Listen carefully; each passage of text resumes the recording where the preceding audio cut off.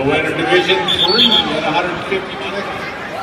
On deck, mat 2, Ramsey Floyd and Mitchell Wozniak.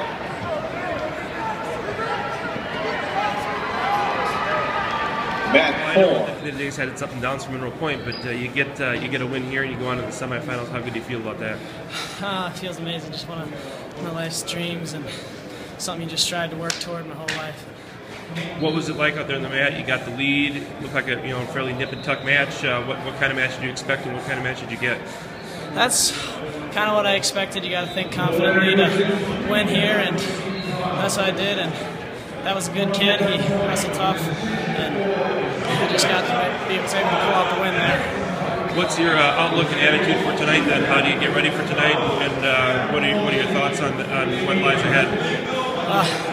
I've already wrestled them twice, so just keep getting mentally prepared and get some rest and give 110% tonight. That's all I can do. Sweat that one out. I mean, what were you thinking going in the third period, and what did you feel you had to do to pull out the match?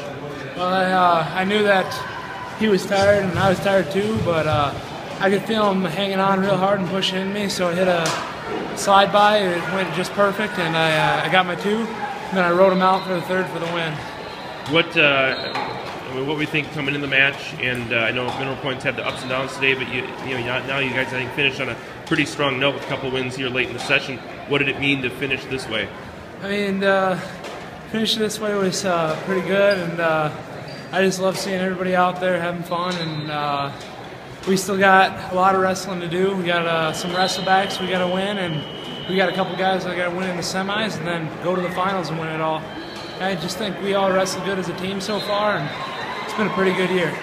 And your cheering section was up there, I think, second level. And could you hear them out there on the mat? And in this big environment, did that motivate you at all?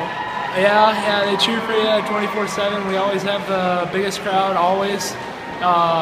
Just gives you a little more motivation to go out there and get the win. I just love our crowd. They're amazing, and that's about it. You got a lot of coaching here after the match. What do you do in the semifinals? Anything that your coaches are telling you that can help you in the next session? Just my coaches are just the best coaches around as far as I'm concerned. They tell me what I do wrong. They're not afraid to point it out.